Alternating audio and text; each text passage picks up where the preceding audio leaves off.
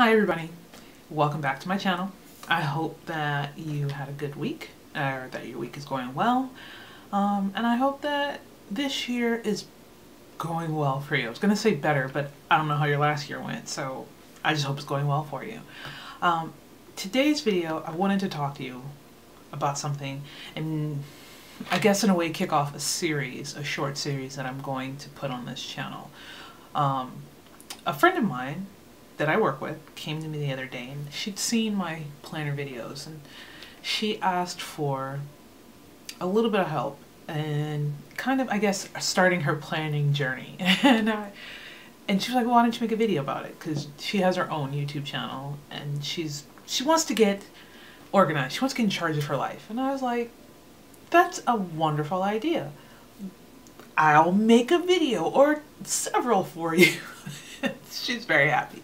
So, and I promised this to her last year, and I just never got around to it. Things got busy, my daughter's first Christmas, and I said this year, beginning of the year, I'm going to try and get these videos out so she's not so far behind and she has some idea. It's never too late to get organized. So, you know, whatever. So this first video I wanted to make kind of helping her figure out her planning style. Oddly enough, there's no intro to this video. That's okay. We're not going to have an intro. I feel that this is more important. Anyways, so the first thing that I feel that should be answered and addressed is, what is your planning style? How do you like to keep organized? Are you a list taker?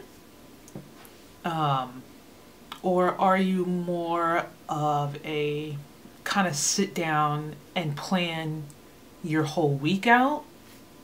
Do you like to plan your day? How do I put that? Do you want to plan your day the day of, or maybe the night before? You're not necessarily, let me plan out my whole week on Sunday. You're more like, let me plan Tuesday, Monday night. So I guess the question is, are you a daily planner? Let's see. I guess another question would be, I'm trying to think. Do you have the time to plan? I'm hoping that makes sense. Some people are incredibly busy. They, 3 or 4 kids, and both parents, both spouses or both people in the household work, or maybe you're a single parent and you just don't have the time to plan.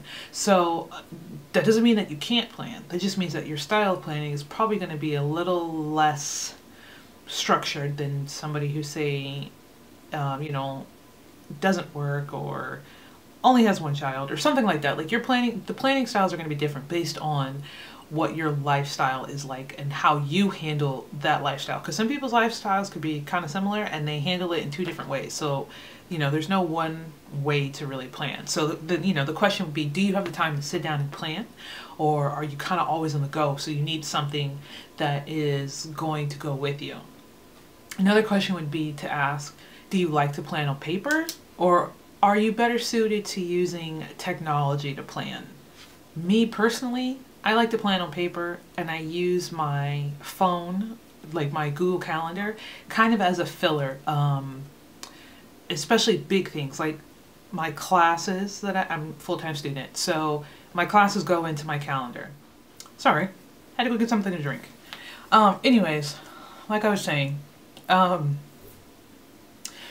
tech planning, for me anyways, is that I use it for the big things. Like I was saying before, I put my class schedule in it. If I have a doctor's appointment that's kind of far in advance, because I don't really like future plan. I plan the week, but I don't go really past that. So any big things like doctor's appointments, my pet grooming, and take my dog in, my daughter's doctor's appointments, anything big like that, vacations, those all go into tech planning, or into like my phone, onto my digital calendar, and then I refer back to it when I actually do paper planning. That works for me.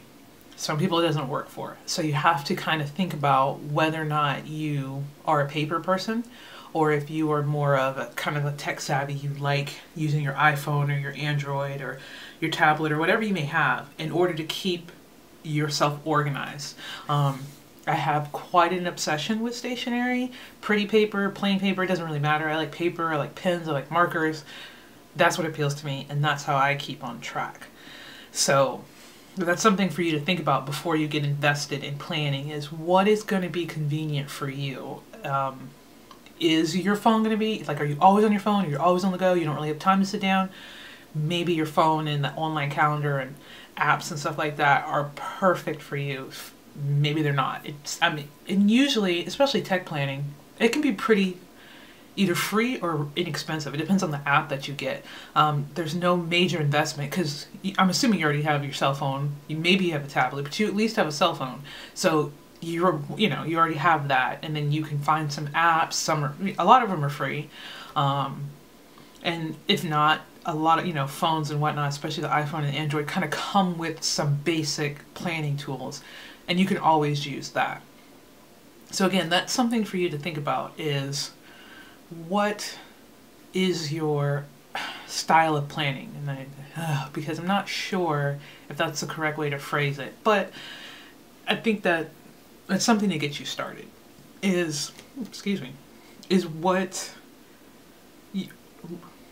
What is easiest for you when you want to plan? What is your lifestyle all about? That will help determine what your planning needs are going to be. So I think for right now, I'm pretty sure this is kind of a quick video. I'm pretty sure for right now this is a good starting point.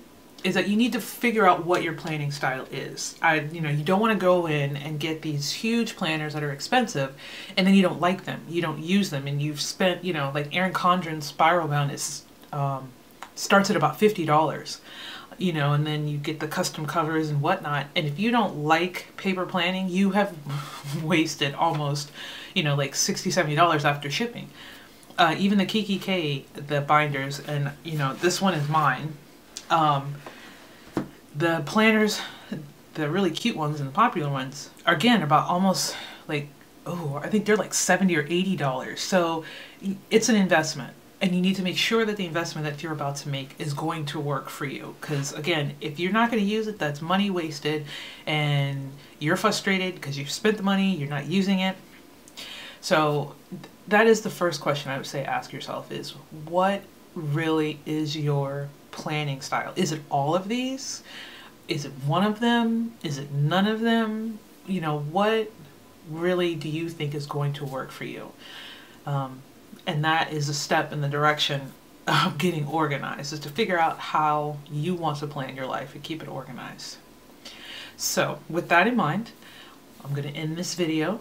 I don't want to say you have homework, but it's something to think about before the next video when we talk about, planning essentials, is what is your planning style? What do you hope to accomplish? What is going to work for your lifestyle, and what is going to be easiest for you to maintain and keep up? What kind of investment are you really looking to make in your organizing and planning life?